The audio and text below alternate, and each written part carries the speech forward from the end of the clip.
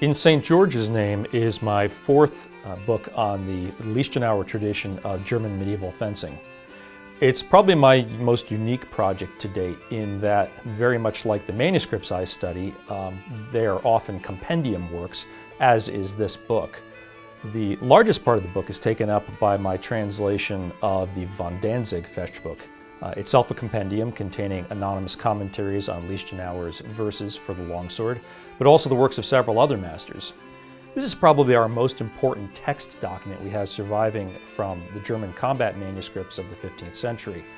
In addition to that, I have a series of beefed up class notes on several weapons, including the Messer, wrestling, and poleaxe, as well as some essays on the context, both cultural and a look at the various manuscripts and how they all fit together.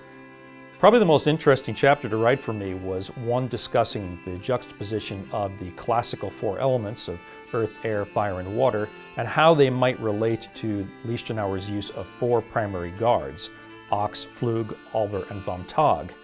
The mid-level and senior practitioner will also find tremendous use in some of the class modules I've turned into full-size chapters. In particular, the Messerfechten of Master Paulus Kahl. There is a section on Peter Faulkner's dagger fighting that I've taught at several seminars on the road.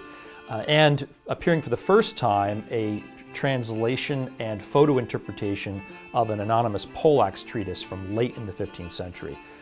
I very much hope this book will be of use to seasoned practitioners and newer ones alike.